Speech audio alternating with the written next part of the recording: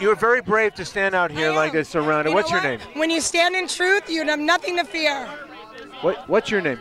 Jennifer Harrison. Jennifer Harrison. Patriot Movement AZ. I'm representing from Arizona.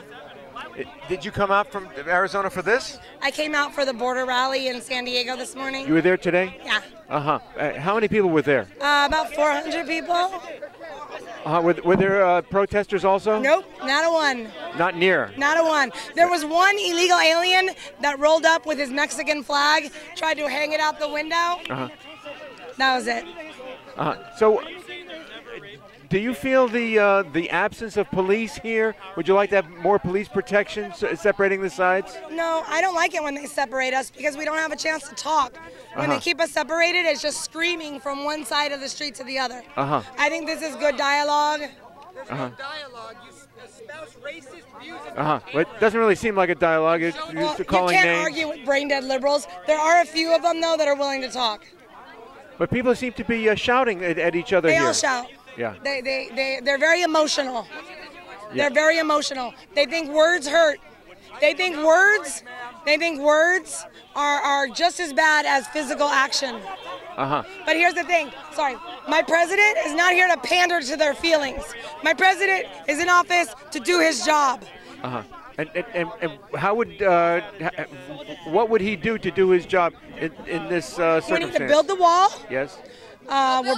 We're bringing back jobs. Yes. Unemployment is the lowest. Yes. Stock market is high. We have confidence again in America. Yes. America is strong again. Yeah. We have a good. Our infrastructure is being rebuilt. Yes. We have plans to be strong again. You know, I grew up. I've lived here my whole life, and you know, I've seen this country just deteriorate over the last 15 years. Yeah. All of the manufacturing, all of the businesses have moved out of the country. We have sent our jobs. We've sent everything overseas through Obama. And President Trump is making things right again. Yes. And bringing back the jobs, bringing back the money, the wealth, the safety, the infrastructure, and the foreign. We need to be strong overseas as well. We've been a laughing stock of the world for the last 10 years. How about California, though? California is a crap hole. I'm sorry. I have not been here in 5-6 years for vacation, and I refuse to spend one penny here. Why? You might get a phone charger.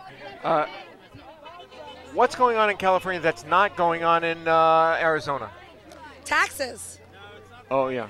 You know, But we don't have gas taxes. But don't you also have a We have huge? gun rights. Don't you also have a huge illegal alien burden on the system? Yes, we do. We have Yeah. a huge illegal alien burden in our state. Yes. And we are fighting with everything we have to not end up like this, to not become a sanctuary anything. Sanctuaries are for Americans only. Dreams are for Americans only. If you want to be an American, you got to get in line and do it the right way. There seems to be a strong communist, socialist organization behind this. Where's the organization? If you remember when Reagan said, when communism comes to America, it will come in the form of liberalism. And this is exactly what you see here. You have a bunch of confused children that have been indoctrinated in schools to expect free things, that the government should be taking care of them instead of hard work and achievements. They are looking for the handout instead of the hand up. And that's where it starts in communism. The promise versus the reality. Okay, so the lady behind you, would you like to have a conversation here to explain what you're saying here? Pardon me? Would you like to have a conversation to discuss what you're saying? Okay, so you're saying Maxine Waters got 76%, and that's something that you're proud of? That's just a fact that I'm pointing out. Well, but you're boasting it as if it's a good thing. Well, Maxine Waters is someone who is revered in California. She is... Well, not universally. How much is Maxine worth? Is that relevant to her to voting statistics? It is, because... How did Maxine get rich? Because, exactly, how did she get rich? And does her wealth reflect, does her lifestyle reflect the community that she represents? Do you know how where her money comes from. Answer that question. I'm asking you. You brought up wealth, so do you know where her wealth comes from? I know she's worth a whole lot. How much is she worth? Billions. Billions, really? That's interesting. Where did that money come from? Well, where did her wealth come from, if you know? I don't know. I don't claim to know. Exactly. But why do you think your taxes are so high? Ding, ding, ding, ding, ding, Because ding, ding. public services and Yeah, roads and things like public assistance programs And like how's your Medicaid. roads look? Your roads look pretty crappy to me. They look fine, actually. Yeah, have you gone a few miles that way or that way or that way? Yeah, I've driven all over LA. This is Beverly Hills. Let's go into LA. I live What in LA. district is Maxine Waters? She's like live in central You're LA. not even South from here. No, oh but my I God.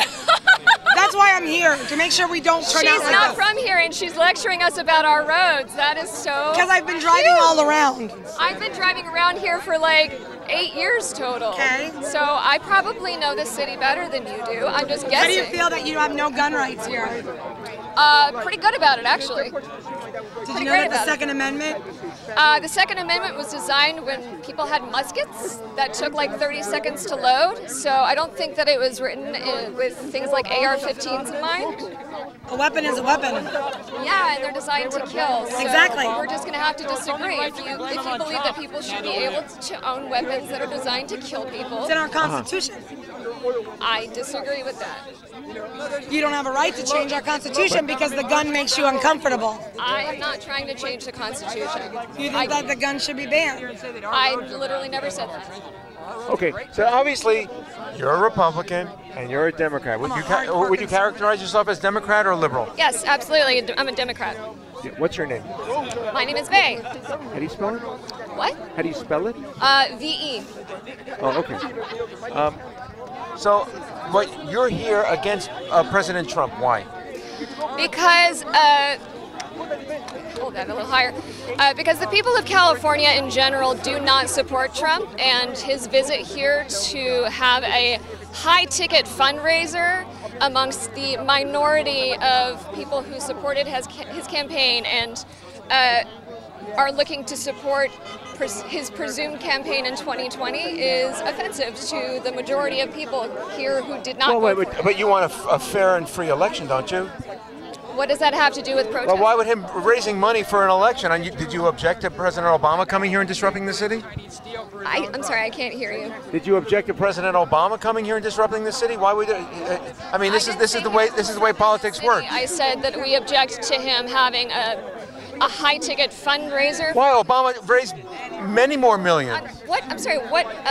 So Obama raised lots of money. Nothing wrong with that, was there? That's true. And a lot of people in very red districts, in very red states, protested Obama as well. But not for that.